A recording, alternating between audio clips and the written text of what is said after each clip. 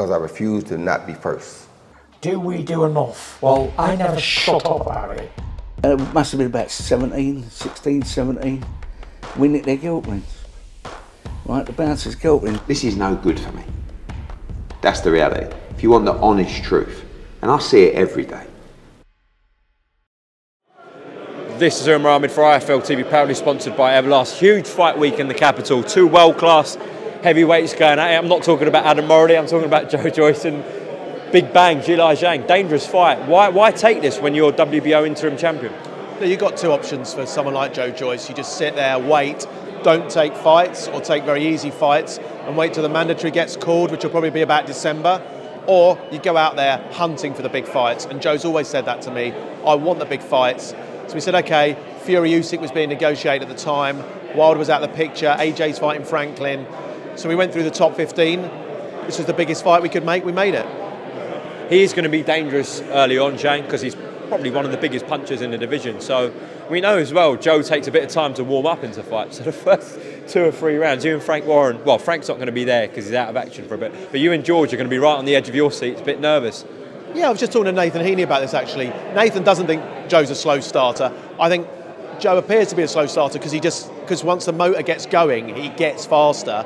Maybe it just takes a little bit of time to get the motor running. But yeah, Joe's gonna, look, the whole team's aware of this.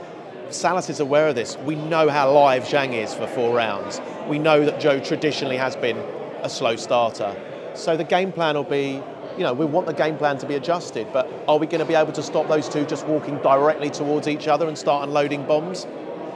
Don't know. We shall see live on BT Sport this Saturday night. If everything goes well for Team Joyce, you come through this. As you said, you'll be waiting on Alexander Usyk, whoever has the belts at the time of the mandatory at the end of this year. There could have been a situation where you boxed Tyson Fury in the summer, but we don't really know what Tyson's doing at the moment.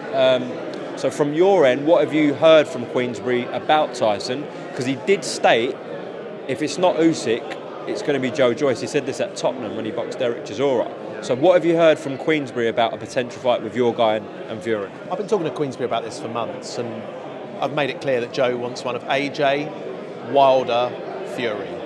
We know Usyk, when the Usyk-Fury broke up, we know Usyk's got his mandatories to deal with.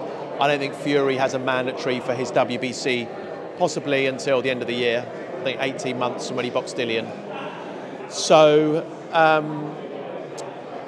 what do I think? What have I heard?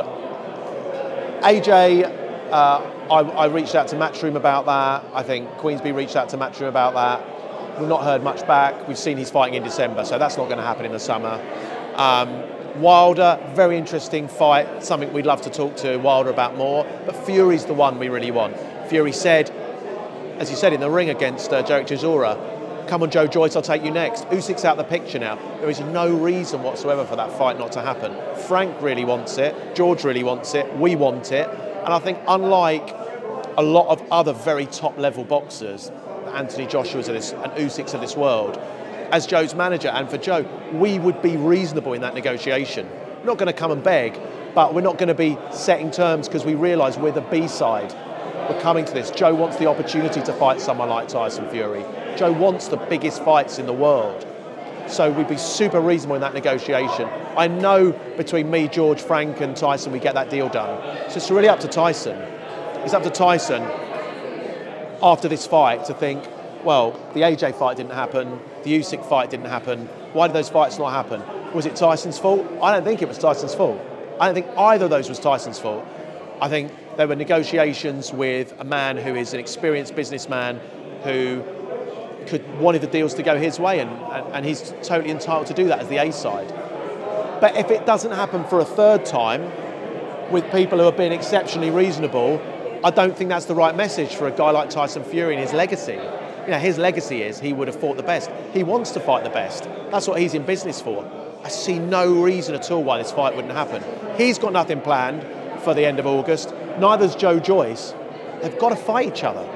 It's 100,000 people at Wembley, isn't it? 100,000 people at Wembley. It's a brilliant fight. It'll probably go late. It's not a fight where someone's going to get sparked out early, in my opinion. It's a brilliant fight for the fans. I see no reason why it wouldn't be made. Is it a better fight than Fury-Usyk? I think it's a much better fight than Fury-Usyk. It's all action. I mean, Fury Usyk, I think both boxers are going to be on the outside for a lot of that fight. Very technical chess match. Maybe for boxing purists, it's a better fight. But for the casuals, this is a tremendous fight. And would you say for both men it's their toughest fight? Oh, well, absolutely the toughest fight for Joyce. For Tyson, yeah, I think it's a very tough fight for Tyson. I think Tyson's fully aware of that. I think Usyk's a tremendously tough fight for anyone in the division. I think Joyce a much harder fight for Tyson than AJ. I think Tyson even said that himself when he was looking at Joe's performance, because he was up close and personal last time. He was in Team Parker and he saw Joe last time, and he realises it's one of the toughest fights, if not the toughest fight in the division for Tyson. Well, if all goes well for Joe, do you reckon he'll get on that BT mic in the ring on Saturday and scream Fury's name?